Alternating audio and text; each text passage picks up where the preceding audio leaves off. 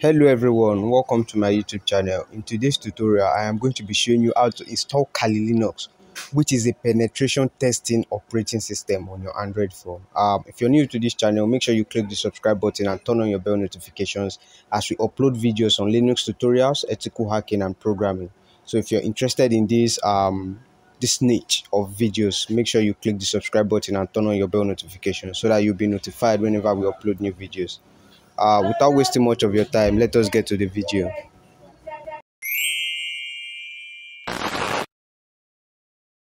As usual, of course, the very first thing you're going to do is install termux. Now, after installing termux, we're going to update termux packages, and you can update termux packages with the pkg update command. All right. Now, after updating your termux packages, the next thing we're going to do is we're going to install proot distro. And as most of you already know, proot distro is the package that helps us install Linux operating system on our Android phone using termux. All right, so you're going to install proot distro with the command pkg install proot-distro. Now, after installing proot distro, we're going to edit an installation script for Kali Linux. To do that, you're going to use the command nano $prefix /etc /proot-distro, then /kali.sh. Kali.sh standing for Kali Linux name. So you're going to paste this script in Kali Linux. I've already you're going to be able to copy the link in the description below. All right, so you're going to install Kali with the command proot distro install Kali after editing that script. Of course, now that Kali is installed, as you can see right here, it says that to log into Kali you should use the command proot distro login Kali. But I don't want to have to start typing the command proot distro login Kali all the time. I want to log into Kali with a simple command, so I'm going to create a shortcut login for Kali Linux. Now, to do that, you're going to use the command echo proot distro login Kali, as you can see right there. Then I'm going to save this command. I'm going to save it in the user/bin directory.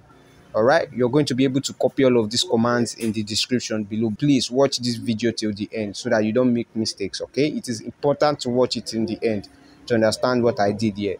So after creating this command, the next thing I'm going to do is I'm going to give it executable permission. Now, to do that, you're going to use the command chmod +x, and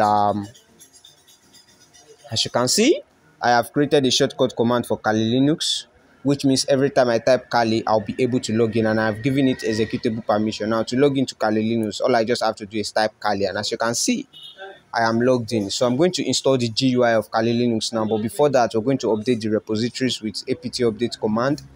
Then after that, the next thing we're going to do is we're going to install the GUI. So you're going to install xfce4 whisker menu /plugin -plugin rather. And then of course we're going to install QTerminal, the Box X11 and Firefox. But I'll prefer Genome Terminal, okay, and Kali Teams. So I'm going to change this QTerminal to Genome Terminal. All right, Genome Terminal. I prefer the Genome Terminal to QTerminal. The Genome Terminal is cooler than it looks more cool. So we're going to be using Genome Terminal.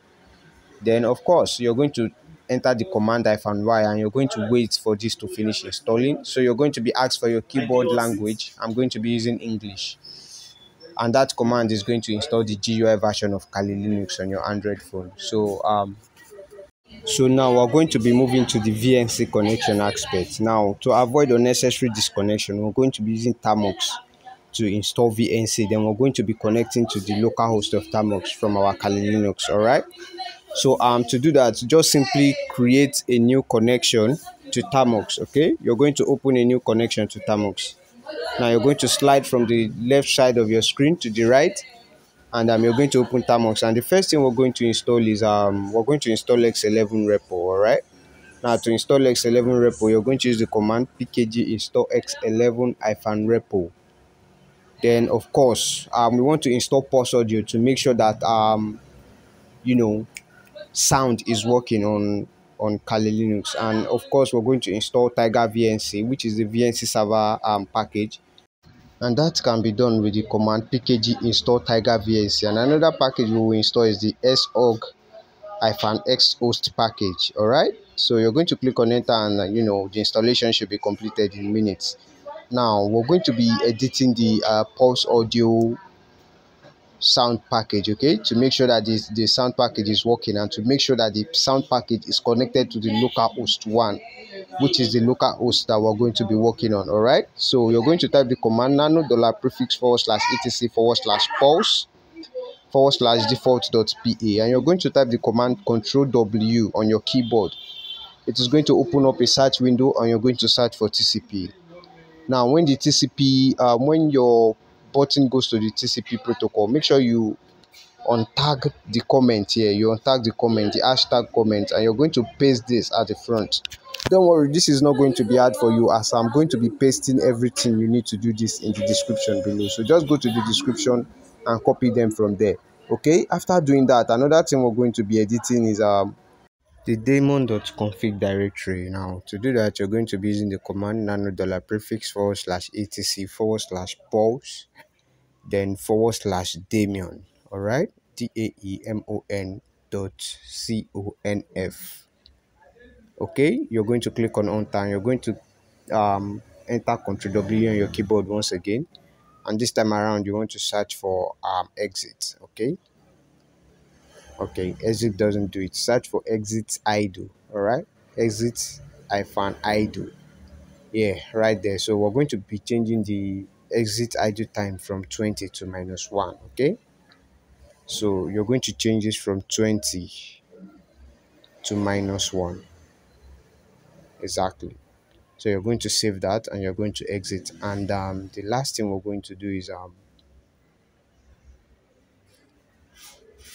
we're going to create a sound command, okay, in the bin folder. All right, to do that, you're going to enter the command nano /user./bin/sound, and you're going to also paste this script in that folder.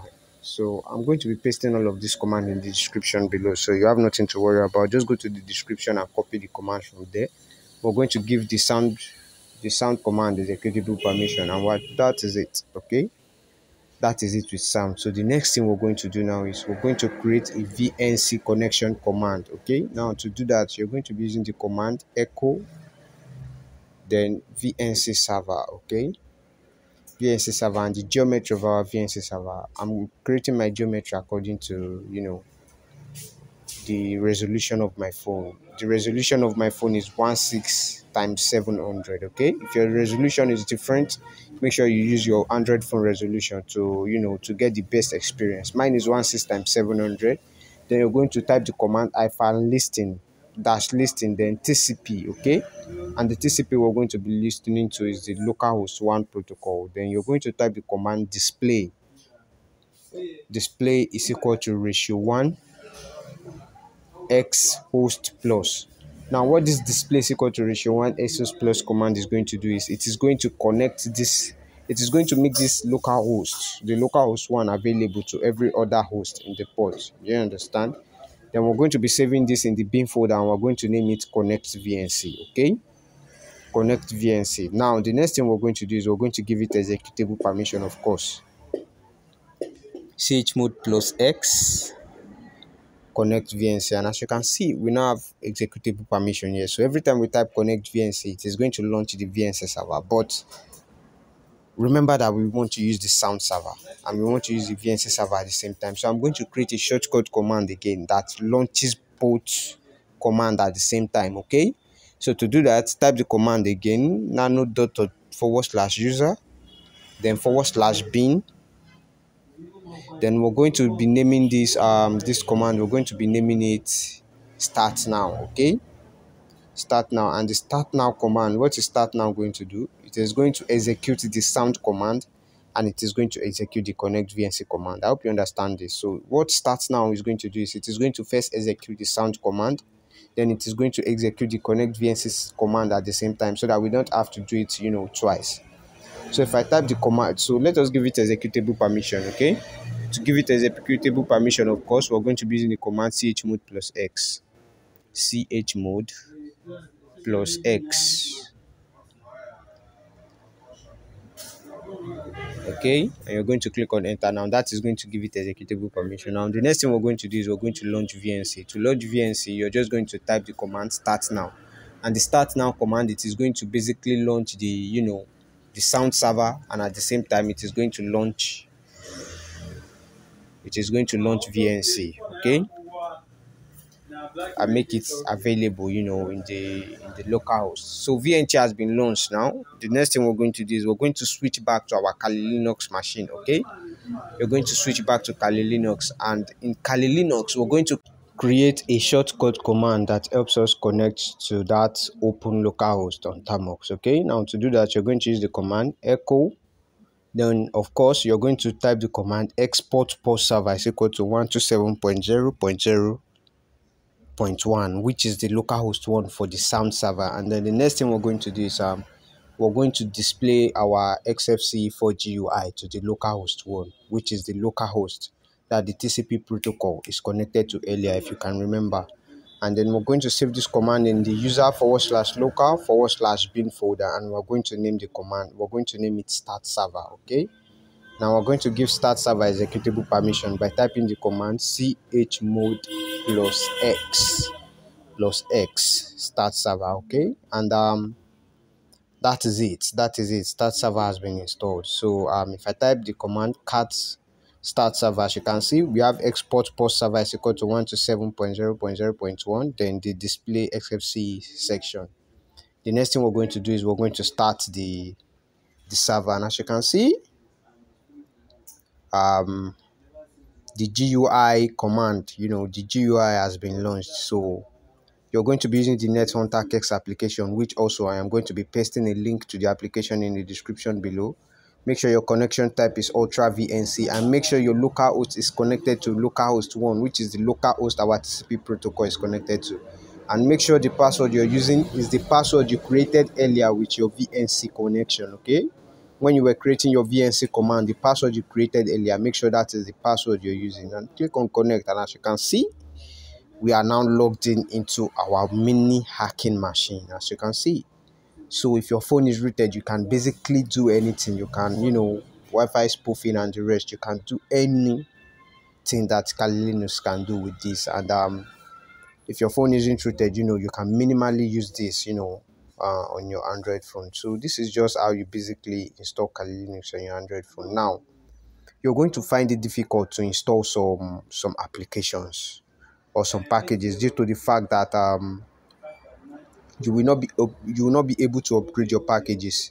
So I'm going to be showing you how to how to make apt upgrade work on Kali Linux. Now, to make apt upgrade work, you're going to be typing this command. You're going to copy and paste this command on your terminal.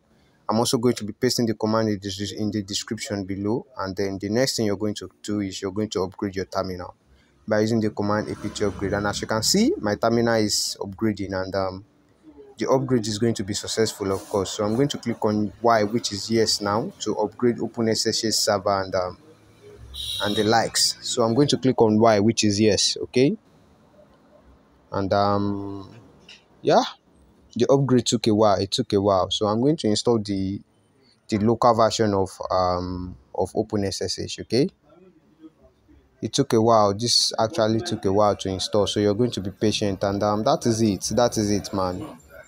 That is how you install Kali Linux on your Android phone, on your Android device. So if you found this video helpful, please make sure you click the subscribe button and turn on your bell notifications.